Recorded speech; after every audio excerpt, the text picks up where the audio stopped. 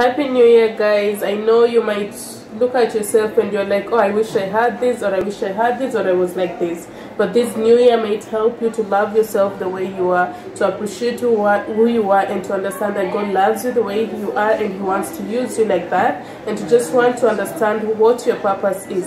Love yourself, love yourself, love yourself.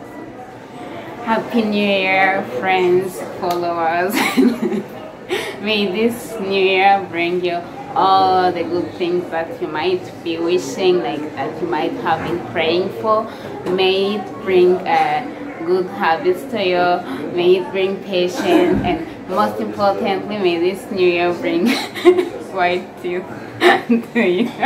May all your teeth become white this year. If you don't brush out, like I was trying to be serious, but I even forgot my message. Okay, Happy New Year, family and friends.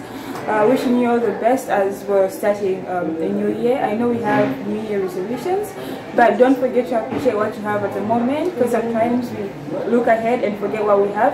So appreciate what you have, live your day as it is, and yeah, just try to be grateful.